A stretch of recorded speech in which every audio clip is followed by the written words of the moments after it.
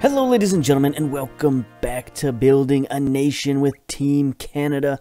And today we bring to you the first game in the 2021 North American Nations League. Now, this is an important tournament. All the tournaments we've got over the next year are important, but Nations League, I might say it's one of the most important, mainly because of who we're playing and the stakes. Basically, this is a do-or-die type situation when it comes to the Nations League, because you've got 4 games against 2 teams to qualify. First place qualifies, and that's it. So if you're not first, doesn't really matter. I mean, if you finish third, you get dropped down to qualification, but that's not really our concern. We're concerned with moving on to reach the semifinals of this competition. And in order to get to those semifinals, we have to go through Mexico. Now, we just recently qualified over Mexico, but we didn't really beat Mexico. We sort of, I mean, they kind of lost the group, if you want to be honest about it. We didn't necessarily beat them. We did manage a draw in our last game against them, so that's basically how we outmaneuvered them. But we haven't gone out and beat them yet. And if we, like I've said before, if we can't beat Mexico, then it's hard for us to compete on the international stage, because there are a lot of teams outside of North America who are better than Mexico, or at least as good as they are. And if we can't compete with them, then we can't compete on the world stage. So this is important because of who we're going up against and because we got no room for error. We can't wait for them to lose. I mean, they're not going to lose against Antigua and Barbuda. If they do, then something is seriously wrong with Mexico. Now, if you're a Mexican fan right now, a player or coach, you might think something's considerably wrong as it is, because Mexico has dropped fairly precipitously. They are down to 26th in the world. That's pretty bad, especially when you look who is above them. Both USA and Jamaica are now ranked higher than Mexico. That is, I mean, that has to be horrifying for a Mexican fan. They can't stand that. They are numero uno. They are top of North America, and right now that crown is slipping off their heads. So we have to expect that they're going to be angry, and they're going to come into this tournament with some fire and wanting to prove once again that they're the best, and they can't let these upstarts, you know, push them off the top of the mountain. So hopefully that's what we're dealing with. We're dealing with a fired up Mexico who's bringing their best, and a team that we've got to deal with. Let's get to our matches. Let's see what team we've called up, see what games are going on right now. Got El Salvador versus Honduras, St. Vincent versus Cayman. I guess we can even look at the rest of the Nations League, right? We haven't even looked to see who's who and what's what in the Nations League. We know what our group is, but there are 4 other groups. So we got El Salvador, Honduras, Martinique. Interesting group. El Salvador, Honduras, you know, they've got history there. Costa Rica, Cuba, USA, that's a tough group. Costa Rica and USA, they've got a big rivalry, especially when USA goes down to Costa Rica. They've got, you know, massive fan support down there. And then Guadeloupe, Jamaica, Panama. Probably Jamaica's to win or lose that 4th group, but Panama, they are tricky. They can always play that defensive style and stymie the other teams in their group and, you know, pull out a victory. So we're looking, you know, it's going to be some interesting teams that move on. It's probably Jamaica, and then USA, Costa Rica is probably a toss-up. Honduras most likely will go through, but anytime they play El Salvador, right, you never know. That sort of rivalry thing might pop up. So we got a lot of interesting matchups to go through. And here we are. Ours is kind of the least interesting matchup, unfortunately. Antigua, Barbuda. We can take a look at these guys. I don't know if it's pronounced Barbuda or Barbuda. I don't know. I'm going to pronounce it Barbuda for now. They've got a few players. Ken Smith playing for the Hoppers. 18-year-old right wing. not what I would call a tremendous player. He's got good teamwork and work rate. Who is their best player is, of course, their goalkeeper, Malone Romeo, 25 years old, playing for Millwall over in England. This guy's pretty good. He can stop some shots. He's very athletic. He's very quick for a keeper. He's probably a sweeper keeper at 5'9", 160 pounds. Yeah. Wait, is he? No, he's... Okay. They did it to me again. They did it to me again where they switched the positions around. So he's a right back. I was wondering why a goalkeeper had corners. So yeah, right back is a little bit different game plan than a goalkeeper. So I guess it's fine that he's 5'9". No problems there. But he's a good player. We have to watch out for him. He's valued at $10.5 million. Then their central defense, maybe not so good. Left back, another guy with English heritage, 27 years old, Zane Francis Angle. He looks okay as well. So they've got some players, but I don't know that they're going to be what I would call stiff opposition for us. We are heavy betting favorites right now. Yeah, 14-1 odds is pretty huge. 20-1 odds. So, if you're going to put some money down, you want to make a couple of bucks, you get 20-1 odds for Antigua Barbuda. I mean, I wouldn't suggest it, but you never know. Stranger things have happened. They do have a head coach. That's always good. Ralston Williams. Head coach. Parham FC. Head coach. He was also their national head coach back in 2004. I mean, he's okay. He's got man management, determination, working with youngsters, so that's good. But he seems more like an under-20s coach than a senior team coach. But anyway, we're going to get to our team selection today. We are going to go back to the Z formation. Got some new guys in there. Again, this is the 12-man rotation formula. So we've got, a full bench of 12 players. Some guys you definitely recognize. We do have some injuries and suspensions. Now, the big one here, Lucas Cavallini, is suspended. And basically, I brought him back on the team for this game because he's suspended for one game. We'll have that be this game, which we don't particularly need Lucas Cavallini for. So, he can basically just ride out this game on the bench, serve his suspension, and he can come back for our next game and should be all good. Some guys from Vancouver have made the team. Hundle, of course, he's in the reserves today. Cab Calloway, Charles Andreas Brim, the speedster on the left wing, he's made it in there. Basically, he's there because Alphonso Davies is injured again. He was injured during the Olympics. He's injured again for this game, so we might be running into a little bit of a problem with Alphonso Davies as a bit of an injury prone. We got Daniel Lovitz as sort of an insurance policy. He can play left wing or left back. Piet is back. Arfield is back. Rocco Romeo, who's been playing pretty well for us in Vancouver, is back as well. He's up to 3.5-star player. Jaguar has not been getting any playing time. He's unhappy with Montreal. He wants to move on, so we might have to step in and do something for Jaguar's career if he's unable to move on. Then we brought back Straith. He's just, a versatile central defender, a guy who can play all over the place. He's 30 years old now, so he's not going to get too many more runs out with the team. He does have 53 caps for Team Canada, but he's a good, solid leader. And then, our goalies, Carducci is back for another run. He's 24 years old now, still playing at Cavalry FC. And then Jason Lutweiler, the guy that we convinced to come play for us. Not playing a tremendous amount over in Blackburn, but he's still by far the second best keeper in Canada. So let's submit that and get to the starting lineups. Oh, we got to take Lucas Cavallini out. We can't have a suspended guy on the bench. That's fine. That's fine.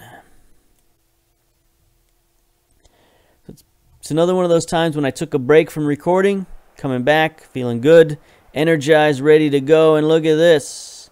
Antigua is dropped way back into a 4-5-1. They're going to try to play defensive on us, and it's hard to disagree with that strategy. They got Murtaugh here in the middle, Kieran Murtaugh, one of their veterans, 32 years old. You know, he's still a pretty decent player. He just, you know, physicals are going downhill a little bit. But as far as midfielders go, he's pretty good. Jay Parker, their captain up top, Josh Parker. He's okay, you know. Another 30-year-old. He's got good pace and acceleration. He's not a guy we can just ignore up top.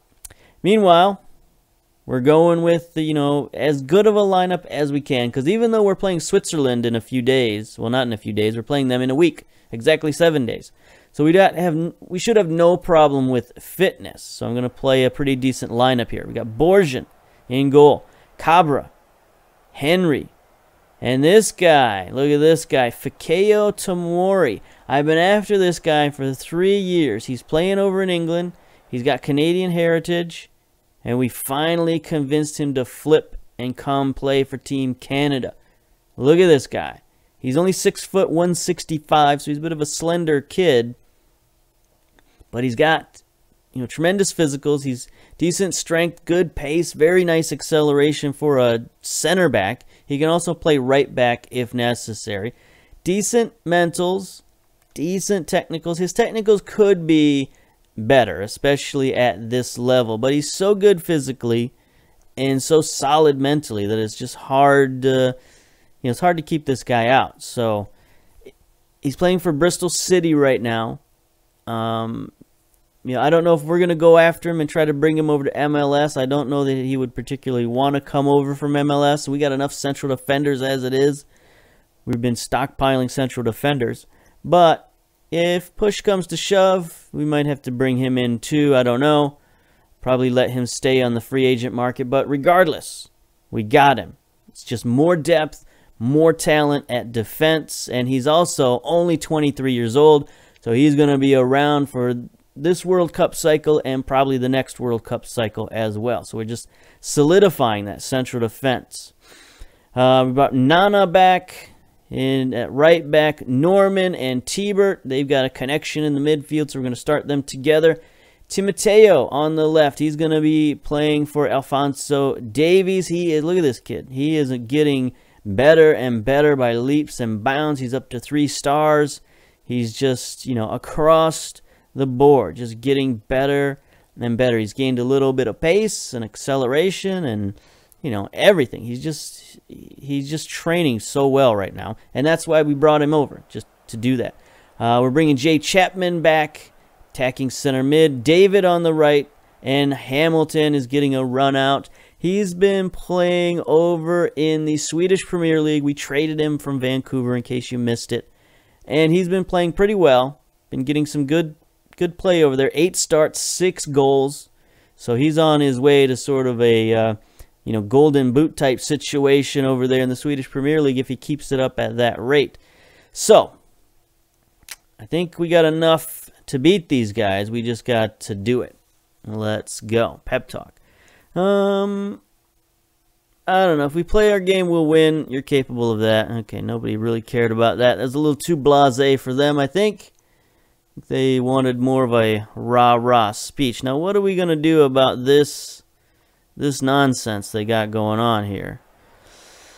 Right wing, left wing.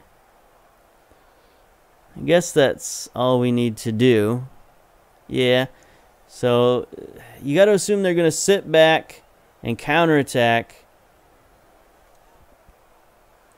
and try to hit the long ball over to the top, because their striker does have some speed, as we saw. So here we are in our classic reds.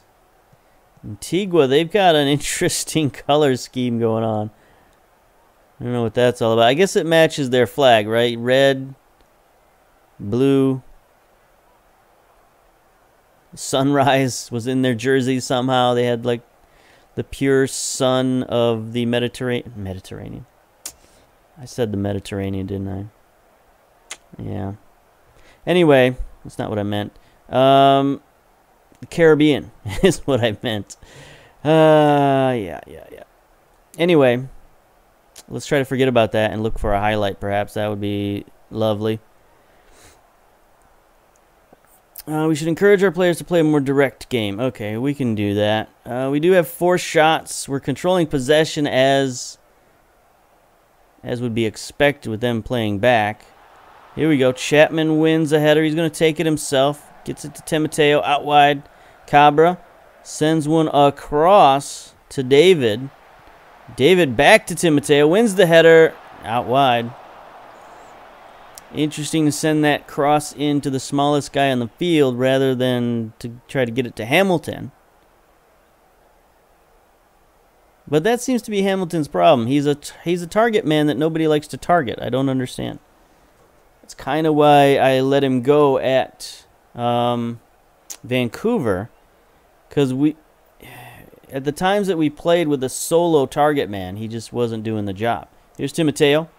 Sends one in, back post. Henry, T-Bert, Hamilton, there he is. Speak of the devil.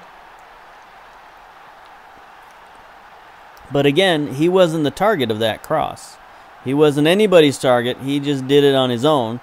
You know, playing garbage man, picking up the trash. So that ball was intended for Henry.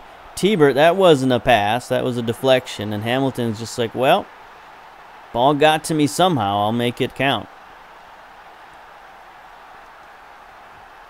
We make sure that we're on, we're on key highlights. So we don't want this game to take too long. It might get out of control, but we're going to have to let it get out of control because we need goal differential versus Mexico just in case. Timoteo, nice steal. Chapman, there we go. Somebody finally gets it to Hamilton.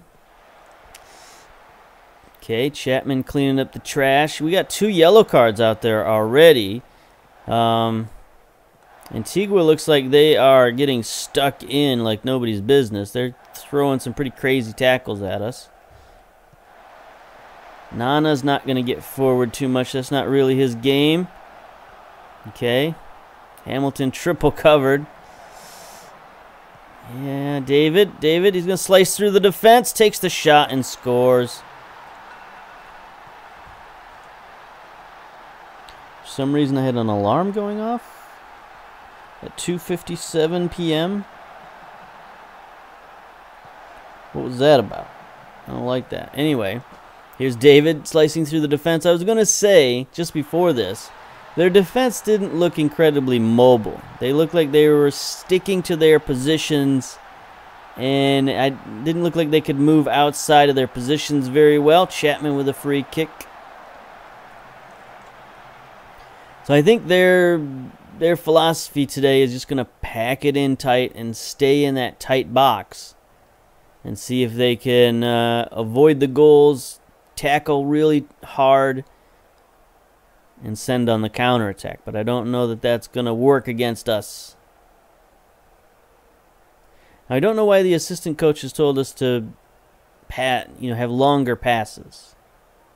But it seemed to work because when we made that change, suddenly we got 2 goals out of it. So let's go to the dressing room. Pep talk. Very pleased. Keep it up. Let's go. I think let's go positive. Let's just keep the ball. If they're going to let us keep the ball, let's keep it. We'll not go full time wasting, but no need to let them hit us on the counterattack while we just relentlessly attack them. We're probably going to score on set pieces and stuff anyway. There we go. Nana sends one in. Norman gets it at the top of the semicircle. He fires one wide. Wide and high. Need to stop banging into the desk here. I might be making some sounds. So if you heard some sounds on the microphone, that's probably what it was. My chair banging against the table. All right, we got a ton of yellow cards. I don't know what this is about. At the 60-minute mark, we'll probably sub a few of these guys out.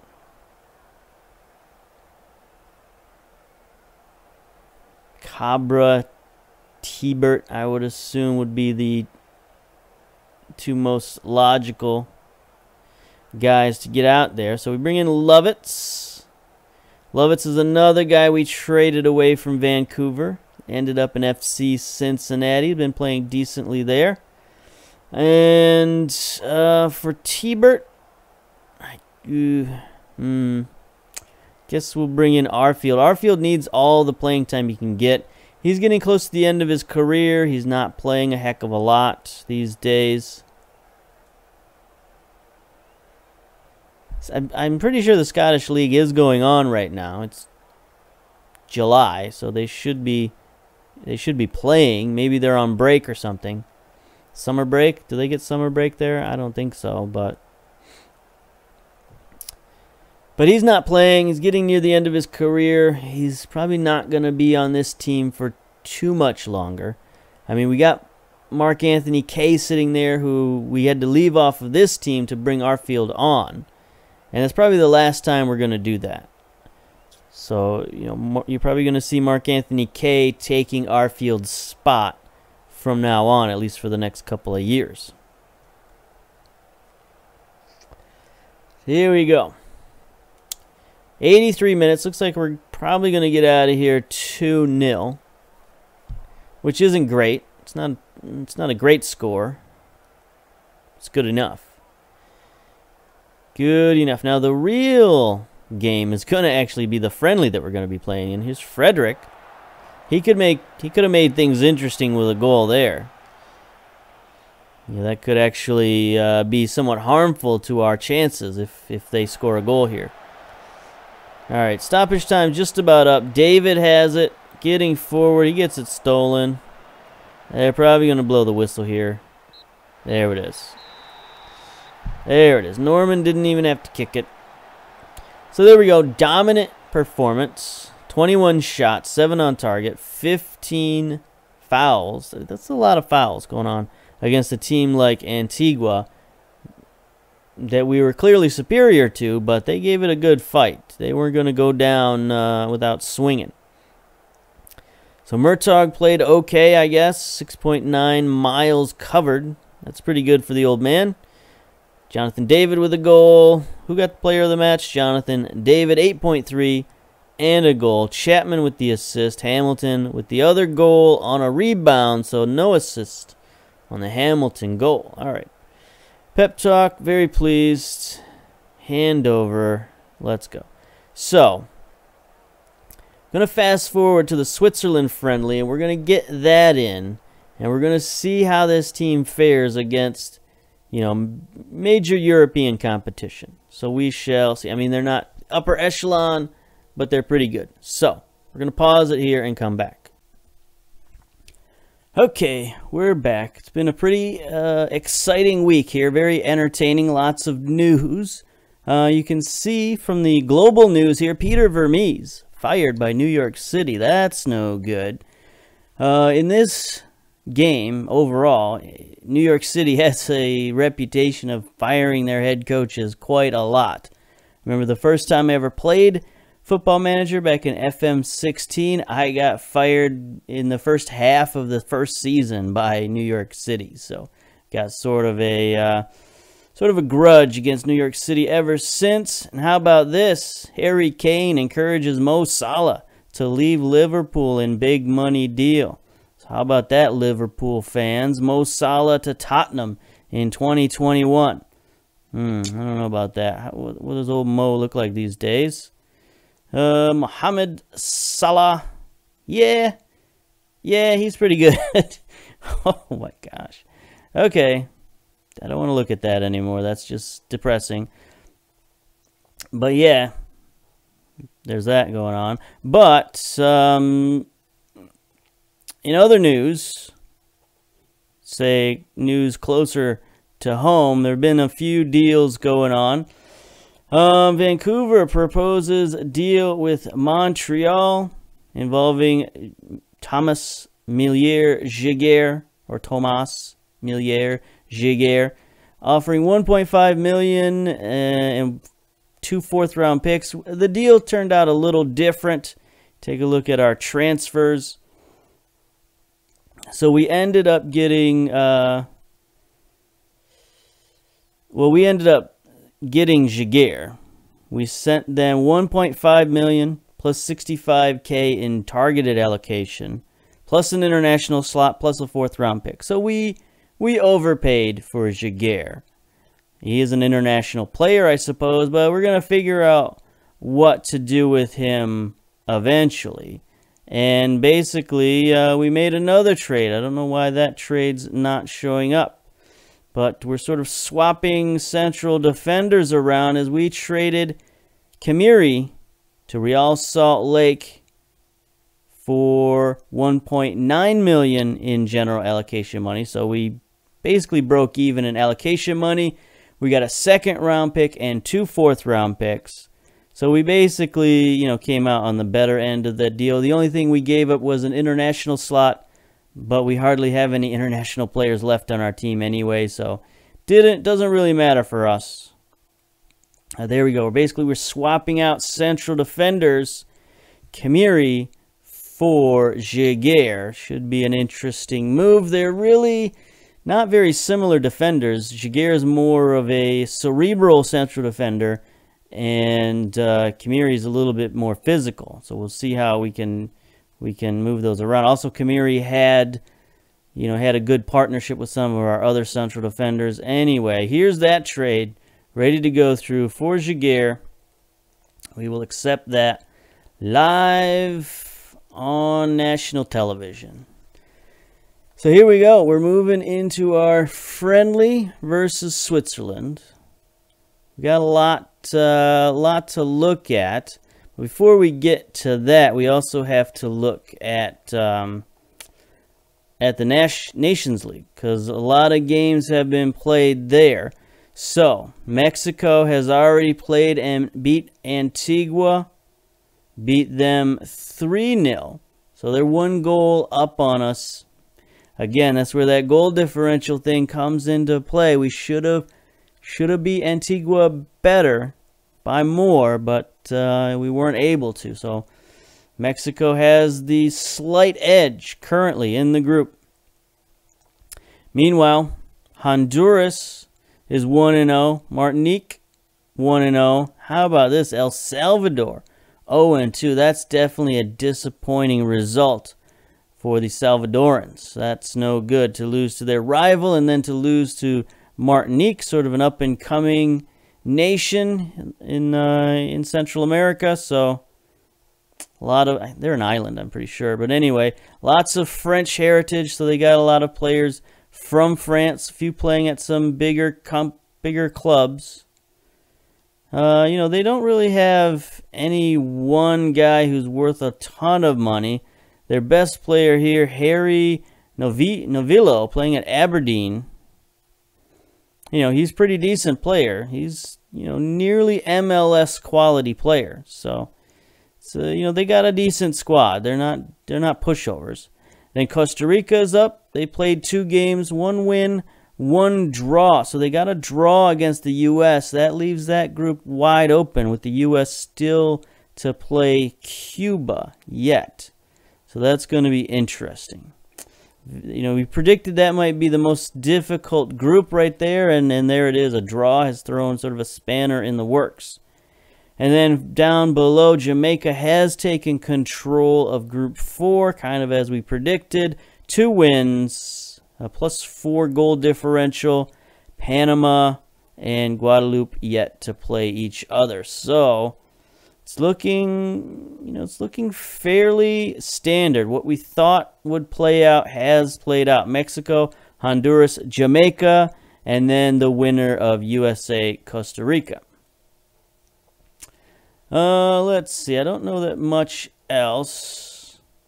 Okay, we got to register. We got to do some housekeeping here, so we'll pause it again and do some housekeeping. So, yeah. All right, Canada players will be returning to their clubs after the latest international period. They leave camp in a buoyant mood, and their next international period will be versus the Gold Cup. So we'll try to show the Gold Cup in its entirety, and then come back for this and try to show this competition more as a single unit. I don't know. We'll see how that works out in the editing process. But that's it for now. Gold Cup coming up next. So until then, we'll see you later. Bye-bye.